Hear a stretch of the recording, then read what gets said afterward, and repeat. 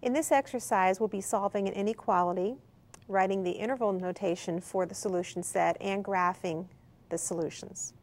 The inequality we're solving is x minus 2 is less than or equal to 4. We're asked to solve it, graph, and write interval notation for the solution set. First of all, let's solve. We have x minus 2 is less than or equal to 4. We add 2 on both sides, and we get x is less than or equal to 6.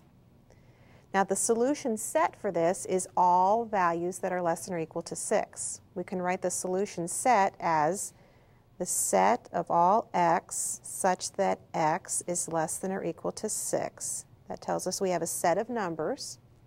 In interval notation, that would be everything from, we call it negative infinity, all the way up to 6 and including 6.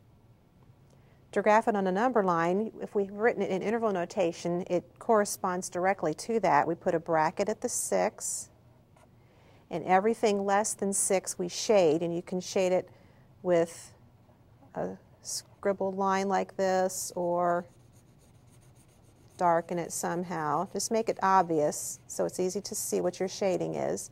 And then since it goes on forever, we want to put an arrow there at the end of it. So this is the graph of the solution.